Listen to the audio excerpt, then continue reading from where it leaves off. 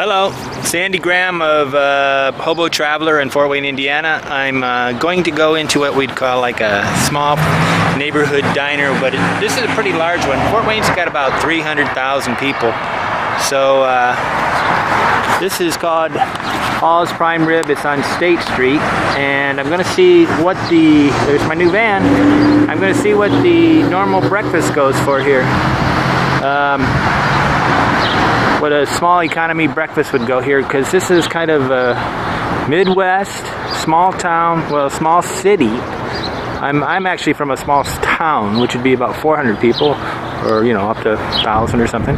This city's got about 300,000. Let's see what not a chain. This is, well, there's 3 of these in town or something like that, but this is a family neighborhood restaurant. I want to see what the prices in the United States are.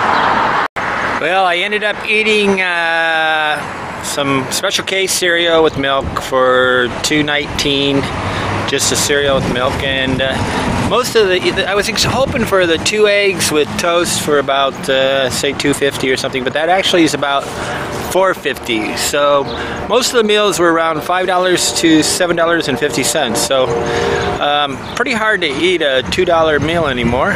But then again, probably all the calories I really need was in that cereal.